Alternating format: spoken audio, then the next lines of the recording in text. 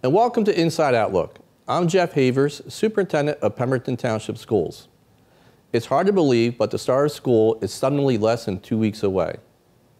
Wednesday, September 7th, is the first day of school for all students. And this will be our first school opening since September of 2019 that we will not have COVID-19 protocols limiting our opening activities for the start of school. Our staff has been busy preparing our classrooms and lessons and are looking forward to welcoming students back into our classes.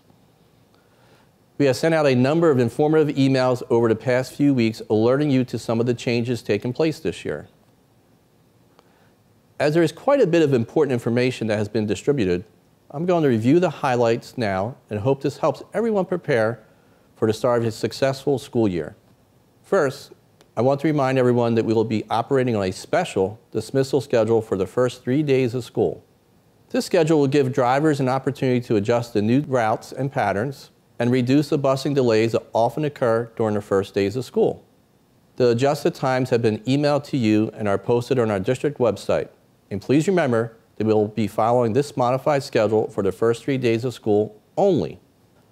While the student dismissals will be altered those first 3 days, the staff will work their normal contractual day and often participate in professional development in-service programs after student dismissal.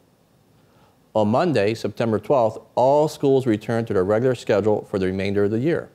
And speaking of regular schedules, 4 of our elementary schools and our early childhood center have new start and end times this year, which can also be found on our district website and in your email. Now, I know many of you are anxious to find out your child's teacher, schedule, and bus route, and all that information is now available in the Genesis Parent Portal. You must first complete all the required forms in the portal before you can access this information, so be sure to log on today if you have not already completed the forms. If you do not yet have a Genesis Parent account, please contact your school building secretary for assistance.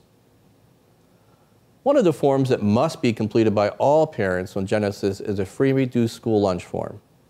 For the past 2 years, the federal government has provided free meals to all students due to the pandemic. However, this federal program expires in September, and free meals will no longer be available to all students. Only those students enrolled in the free reduced lunch program will be eligible for free meals this year. Those forms are also available in school offices and online under the Food Services Department, and again, must be filled out by all families regardless of whether you think you will qualify or not.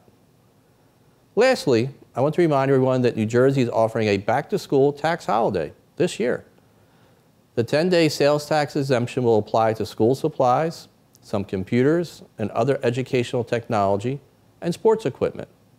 The school supply tax holiday begins tomorrow, August 27th, and runs through Monday, September 5th.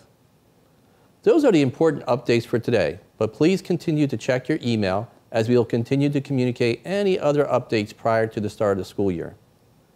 That's our show for today. Enjoy the rest of your summer, and I look forward to seeing everyone on Wednesday, September 7th. Thank you.